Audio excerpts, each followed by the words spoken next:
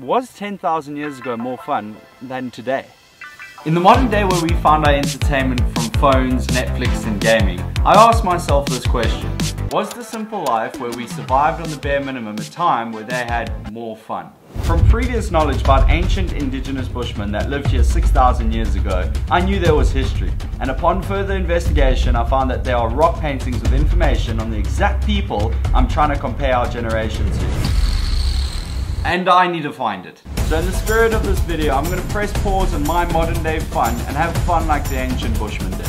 My best friend Aurora and I searched all over the place for these cave paintings, and when we finally stumbled upon them, we found some of the answers that we were actually looking for.